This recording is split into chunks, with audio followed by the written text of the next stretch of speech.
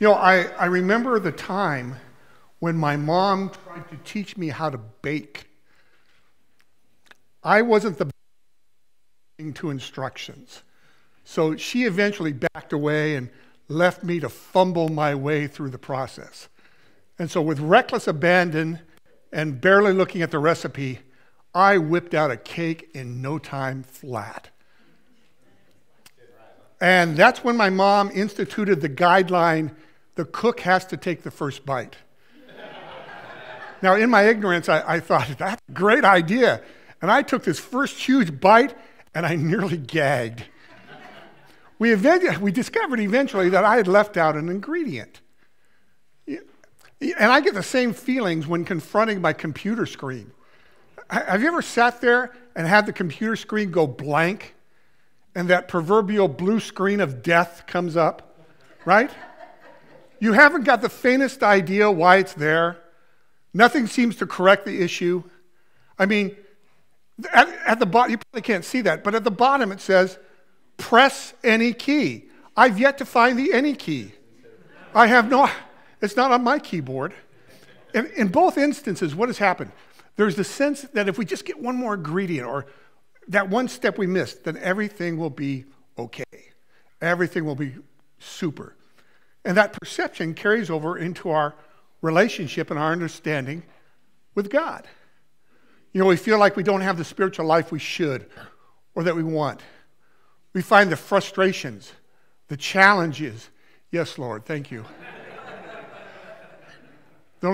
That halo is the baldness of my head, okay? Just so we got that straight. We feel like we don't have the spiritual life we should or we want. Or we find the frustrations, the challenges, the problems of our lives seem to loom larger than God. And so what happens? We feel we're just not acceptable, God. We're just not making the grade. We assume that the problem is that there's some missing ingredient.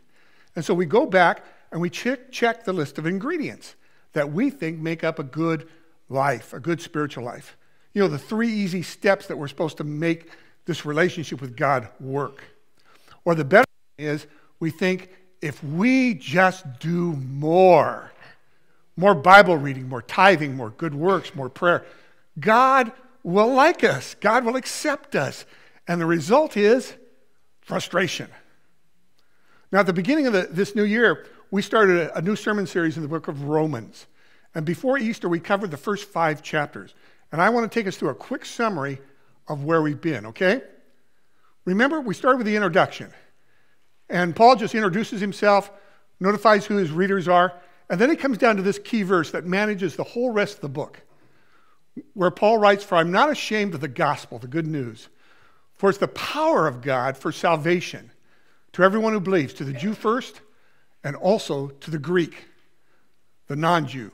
For in it, the righteousness of God," the right relationship with God, "is revealed from faith to faith, as it is written, the righteous shall live by faith." And then he starts kind of the rest of the book. And he begins with what we call the failure of humanity. In other words, in chapter 1, he says, because humanity has insisted on having a life without God, being a God in their own life, God gives them over to what's on the inside. I call it the Burger King philosophy of life, where God says, okay, have it your way. How's that working for you? And then in chapter 2, he begins with the failure of the moralist. The moralist proclaims, I'm not like the rest of humanity. I have standards. Yet sadly, Paul notes that you don't even live up to your own standards, much less God's standards. And then at the end of chapter 2, the beginning of chapter 3, is the religionist. The person who's steeped in religion, they assume that their historical beliefs makes them immune from the rest of humanity. They're not like the moralist. We have, religious beliefs. However, Paul shows that they become judgmental. They fail to live up to the tenets of their own religion.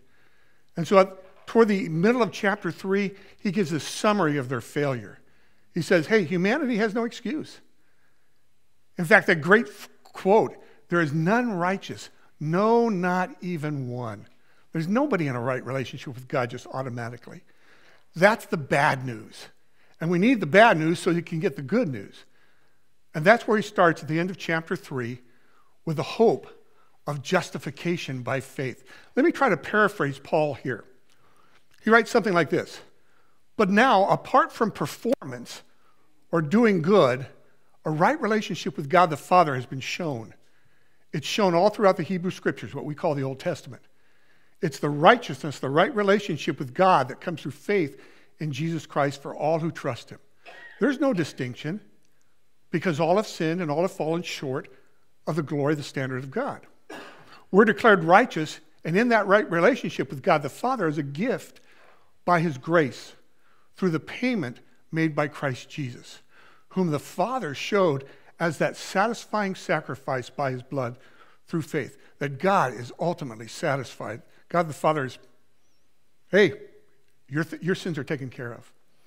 And then in chapter 4, there's the illustration. Paul illustrates this by faith relationship apart from performance through the lives of Abraham and David. Then in chapter 5, we covered the idea of the results.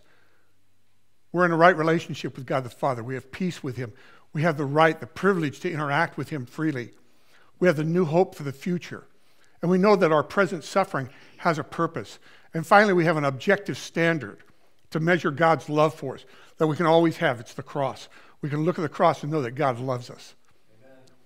And then there's the lineage. We looked at 2 weeks ago, the lineage of sin. Our trust in the death of Christ, and this alone makes us acceptable to God. And our position is now that we're sons and daughters, beloved daughters and sons. And this was Paul's argument at the end of Romans 5. We're united with Christ. We're with him. He's with us. Now, up to this point in Paul's discourse, we've kind of been passive, okay? We've kind of been the recipient of all this. You know, Christ justifies us. God's now working with our tribulations for our good. While we were weak, while we were ungodly, while we were hating God, Christ dies for us. But in Romans 6, and let's go ahead and turn there. If you have your Bible this morning, turn to Romans chapter 6. That's where we'll be. Or you can follow along the sermon outline that's in your bulletin. In chapter 6, we go from being passive to being participants. We're now active in our relationship with God. And Paul's next question opens the door to that participation with Jesus Christ and to be active in our relationship with God the Father. Look with me at Romans 6:1, where Paul writes. He writes, what shall we say then? In other words, what shall we say to what we learned in chapter 5, that we're in union with Christ, with that reality? What shall we say then? Are we to continue in sin under the rule and reign of our sin nature so that grace may increase? In other words, shall we continue to help out our sinful nature? Let it rule and order our lives? Shall we continue to think and act as if we were God and we could run our own lives successfully? You see, some people were thinking this. They were thinking, well, if grace increases to cover my sin, then I might as well go out and sin more so God can show me grace. Okay? And this is the cry of someone who's frustrated by sin. They're frustrated by the emptiness of trying to live life on one's own terms. But we still have questions. You know, even the Christian has questions. You know, if I have this new relationship and position, why do I still react so negatively to criticism and slights from others? Why do I still find myself acting in ways that I know bring hurt and discord rather than grace and harmony? Why do I find myself enslaved to the same patterns of acting, feeling, or thinking? Why am I still caught up in this? See, our sinful nature, the principle of sin within, acts as king in our lives. It gives us our marching orders. When we find ourselves almost automatically reacting in ways that tear down the relationships around us, and it tears down ourselves. And Paul responds to this question. He says, you've misunderstood your relationship to this principle of sin, the sinful nature operating in your life. And here's his response. He says, may it never be. Okay, you should have been way more excited about that. Okay, sorry. Let me explain. That's the strongest, in the Greek language that the New Testament was written in, that's the strongest denunciation it can be. May it never be. Don't even think about it.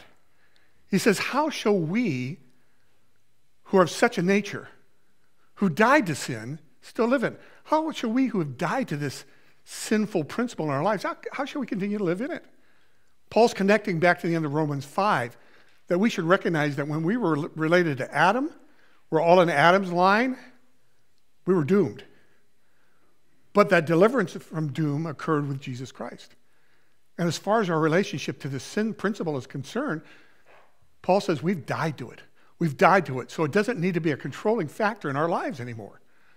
We can be unresponsive to sin. Now, you may be saying, that's great. Where do I find that in Target? Where do I buy that? Well, Paul's going to give 3 actions that describe this new relationship to sin. And they encompass all who you are, all who a person is. Our mind, our emotions, our will. And the purpose of these 3 actions is to enable you and I to sustain and enjoy the relationship that you have with God. Paul is basically saying this. He says, since you've died to the principle of sin because you've been united with Christ, this is how you and I should operate. So we're going to be talking about operating by design.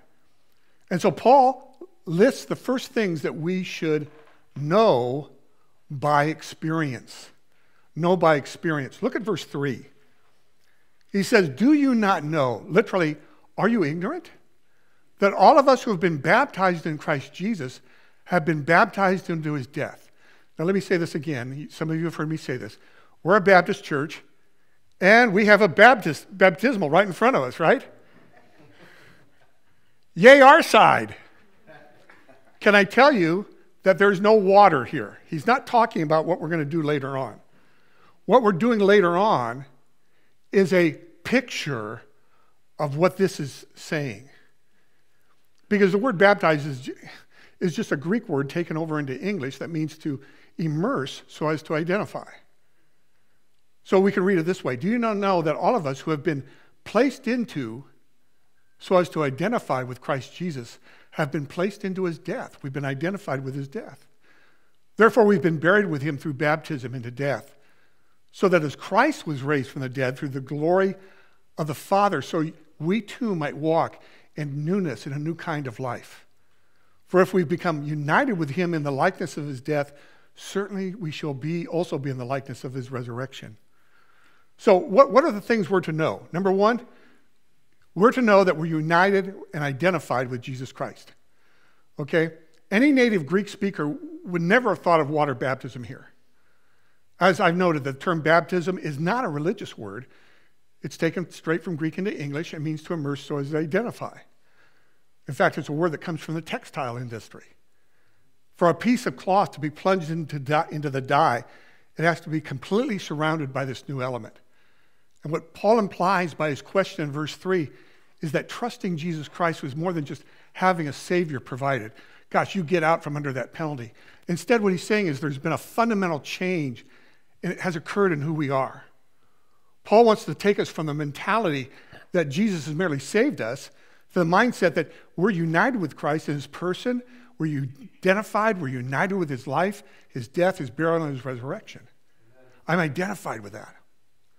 And then in verse 6, he goes on, he says, know this, that our old self was crucified with him in order that our body of sin might be done away with, so that we would no longer be slaves to sin, for he who has died is freed from sin.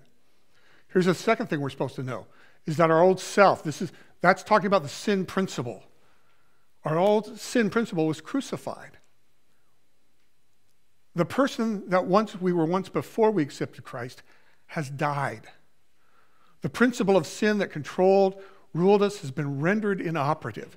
It doesn't have to operate. It no longer has the right to force its mastery over us anymore.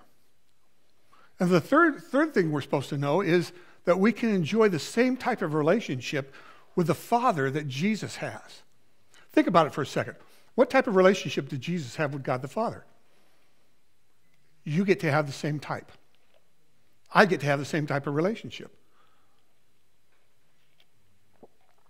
Look at verse 8. Now if, literally since, we have died with Christ, we believe that we shall also live with him, knowing that Christ, having been raised from the dead, is never to die again. Death no longer is master over him. For the death that he died to sin once for all. But the life that he lives to God. What does this mean? This means that God the Father has the same attitude toward you that he has toward his Son. We can enjoy this new quality of life based on a different principle. We can now operate based on a faith principle, not on the sin principle. These are the things we're to know. Now Paul is going to list the things we should consider. Verse 11, even so, consider yourselves dead to sin. I'm going to stop right there. Can I show you my education? The word dead is a word that means to be a corpse. Even so, consider yourselves a corpse to sin, but alive to God in Christ Jesus. Now let me ask you, what's the distinguishing fact of a corpse? That's one idea. What's another one? You don't respond, right? Corpses don't respond. When you carefully read, I know some of you are into zombie movies, but we're not talking about that, okay? When you carefully read through the book of Romans, you find an astonishing truth. This, Romans 6:11, is the first command in the book. Paul's taken 5 chapters to explain the reality of your acceptance by God the Father through faith in the work of the Son. And he says, I want you to roll these truths around in your mind, and as you're doing that, you're to consider yourselves a corpse to sin, but alive to God. That word translated consider means to assume or reckon. If you look in a Greek lexicon, a lexicon is just a book that tells us what Greek words mean. It's defined as this: as a result of calculation, evaluate, estimate, look upon as. So with faith, with confidence, with trust, we're called to believe in something to be true that was not true of us before. Now, let's back up a little bit. It's not a matter of fake it till you make it, right? We're told that. Well, just pretend. Act as if something is true, but it's really not. What he's saying here, it's a matter of acting upon something that is true. I'm acting upon something that is true. And you see this principle when? When a child who's greatly loved spots the individuals who love them. You ever watch a child? Their face lights up, their pace quickens, they throw themselves into welcoming arms. Whatever they were playing with a few minutes ago is forgotten. In the same way, we consider ourselves dead, unresponsive to sin, but alive and responsive to God the Father. Now, you and I are familiar with the opposite of that process. We can get a hurtful word, we can get a painful situation, an unnerving circumstance crashes into our lives, and we turn our entire focus and attention on that intruder. And we literally become dead to God. We're so focused on that pain. We're so focused on that aspect of our life. We forget about God. We may still go to church. We can still exist. We read our Bibles. We pray. We serve. We give. But we're more alive to this thing that has enslaved us than we are to God. And so we're to consider ourselves dead, unresponsive to sin. And our responsibility is to assume that by completely ignoring those realities, instead we're to build upon the relationship in Christ that we have God with the Father.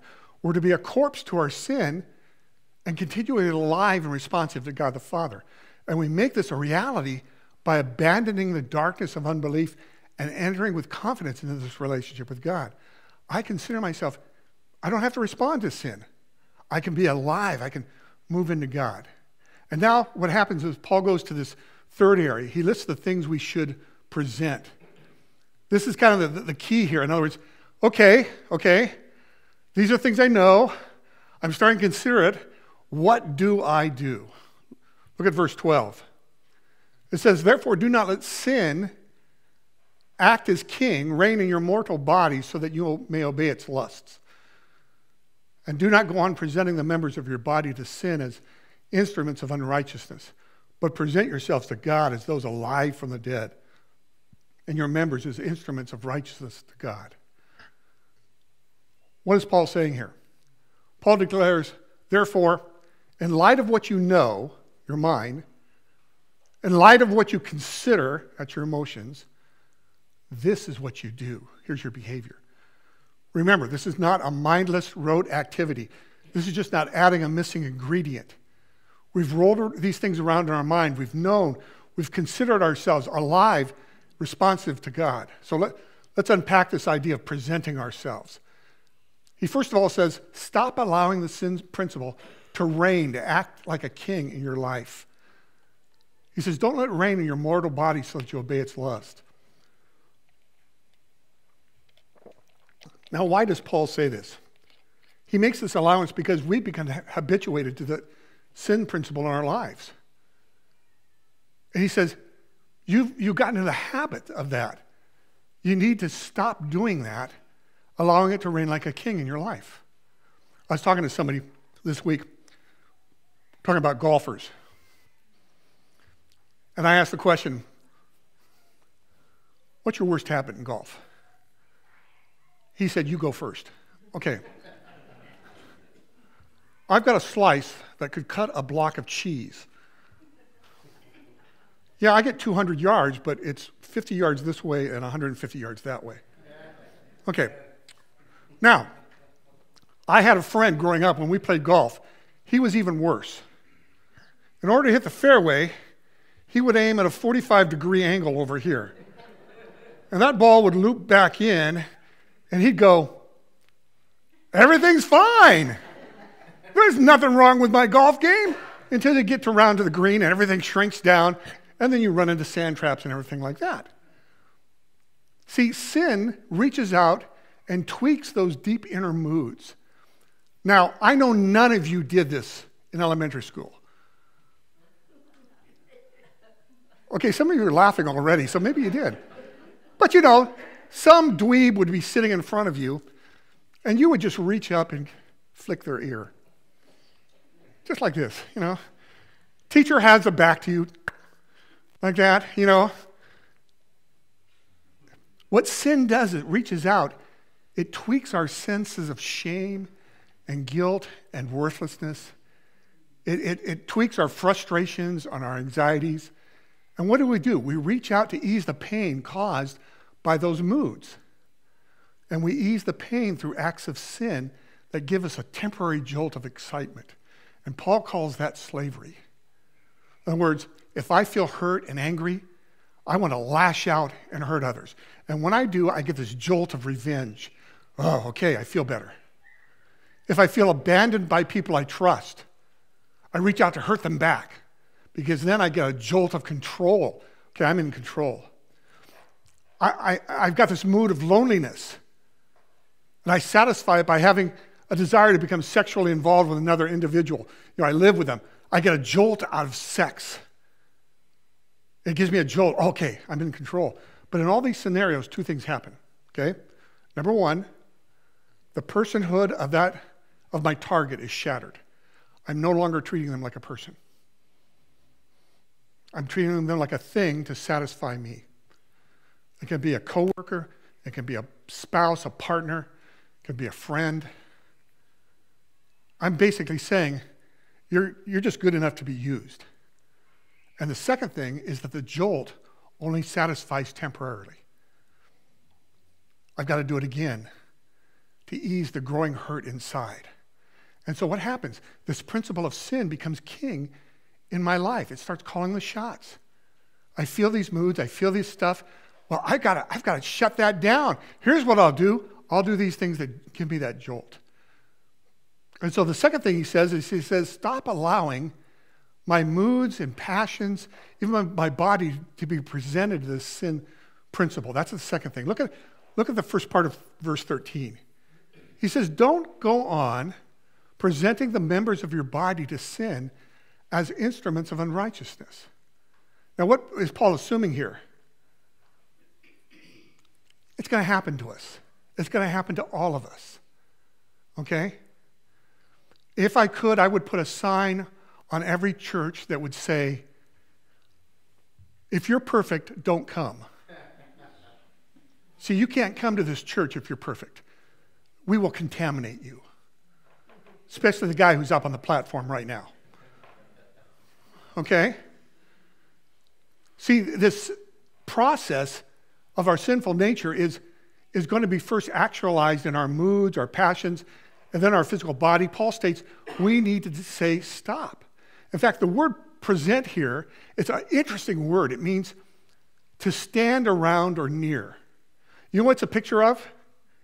It's a picture of a presidential aide or a king's aide. Standing around the presence of somebody who rules your life, and the one who rules your life says, go do this, and you go do it. It's a picture of being under someone's influence or command. It's not that you stop feeling, but it's when you feel a negative emotion, rather than pushing into it, letting it run away with you, I stop. But here's the kicker. What's the alternative? Just don't feel that way. Okay, you didn't believe that. Okay. I thought I was going to get away easy. Right? Well, you just shouldn't feel that way. Oh, guess what? It was your parents. It was climate change. It's all these things. Instead of allowing, it's COVID, yes. Of course it is. It's always COVID. What are we to do instead? We're to present all we are, who we are to God. End of verse 13 says, present yourselves. Instead of being in touch with this guy, the sin principle, he says, present yourself to God as those alive from the dead. Your members as instruments of righteousness to God. And Paul's using the imagery of warfare here. He says, stop presenting the members of your body to sin as weapons of unrighteousness, but immediately present yourself to God as one who's alive from the dead. Present your members as weapons of righteousness to God. See, here's the picture. Now, please follow along. This is important. That is, when the sin principle begins to give commands as if it were in charge, how do you know that? When you begin to feel those negative emotions, anger, lust, hate, all those things that just consume us, we immediately, in our minds, march ourselves over to God the Father. And we choose to be more preoccupied with Him through our position in Christ. We're more preoccupied with my relationship with the Father through the Son than I am with my sin. I want to hammer this home, okay? Because here's what we normally do. Sin comes, we start doing it, and we get preoccupied by sin. We get preoccupied, we get caught up in this. As a pastor, I hear about everybody's sin. And you know what my job is to do? I don't care about that. I don't care about that. You replace it with a substitute. The substitute is to press into God the Father. Well, but people at church they're looking at my sin. Don't worry about the people at church. This will take care of this. Push into this. We don't ignore our feelings and desires that are pushing us. Instead, we present ourselves to the Father. You begin talking it out with Him. I begin really to believe and act as if God exists. And Paul concludes this section with these words in Romans 6:14. He says this, "For sin shall not be master over you." Why? You're no longer under law. You're no longer under the principle of performance, rule keeping. You're under grace.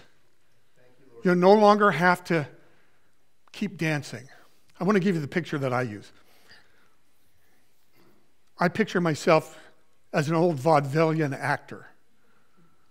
I come out on the stage and I start performing. I start dancing, I start singing. And the crowd doesn't like it. They start to murmur. So what do? I try to up my performance. I sing a little louder, I dance a little harder. Now the audience starts to boo. So what do? I sing a little louder, I dance a little harder. Then they start throwing tomatoes, right? We get caught in that path, and it's kind of like, performance is not going to do it. God says, stop trying to fix this. Come to me and I'll help you take care of that. Be more preoccupied with me than you are with sin. Now, there's two false images of sin that we've got to be aware of. The first is this, okay? False image number one. There will be a time on earth when we will no longer sin. Okay, I'm glad you don't believe that. The Apostle John says that's impossible. In fact, in his first letter, he says this. This is the message we've heard from him. We've heard from Jesus. We announce to you that God is light, and in him there is no darkness at all. Now, if we say that we have fellowship, the word means to partner. If we partner with him, yet we walk, the word means we order our lives. In the darkness, we order our lives outside of him, we lie, and we don't practice the truth. But if we walk in the light as he himself is in the light, we have fellowship with one another, and the blood of Jesus, his son, cleanses us from all sin. If we say that we have no sin, here he's talking about sinful nature. If we say we don't have a sin nature, we're deceiving ourselves. The truth is not in us. But if we confess our sins, he's faithful, he's righteous. He'll forgive us our sins, and he'll cleanse us from all unrighteousness. Why? We're moving into him. We're moving away from this. If we say that we have not sinned, committed acts of sin, we make God a liar, and his word is not in us. And then John makes this admission. My little children, I'm writing these things to you so that you may not sin. I love the next verse. And if anyone sins, what's the assumption? Since you're going to, you have an advocate with the Father, Jesus Christ, the righteous. And he himself is the propitiation, the atoning, the satisfying sacrifice for our sins. He's paid the penalty for us.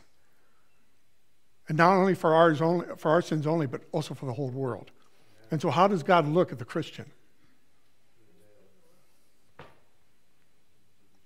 It's done. Christ has paid that penalty. You have the freedom now to push into me. What's the second false image? The second false image that we have to be aware of is, I will always be under the control and domination of any sin. Both John and Paul say no. Sin is never to be the focal point of your life. The hurt, the slights, the victimization of ourselves by others is never to be the center of our lives. If it is, sin rules over us. We're going to be enslaved by it. But Paul writes in 1 Corinthians 10:13, he says, no temptation has overtaken you, but such as is common to man. In other words, hey, we all suffer through it. God is faithful. He'll not allow you to be tempted beyond what you're able, but with the temptation, will provide the way of escape so that you'll be able to endure it. He's not saying you won't be tempted. He'll say, I've got a path for you. Stop giving into the more principle. If I read my Bible more, if I go to church, if I give more, if I work harder, the Father's declared there's a way to endure it. Press into him. Jesus pointedly responded to some religious leaders of his time about this more principle. Look at this verse. He said to these religious leaders, he said, you search the scriptures because you think that in them you have eternal life. Did you know if you were a rabbi in first century, you knew what the center word of the Old Testament was? You knew how many words there were. You knew how many times a certain word. You knew all you could win Bible trivia.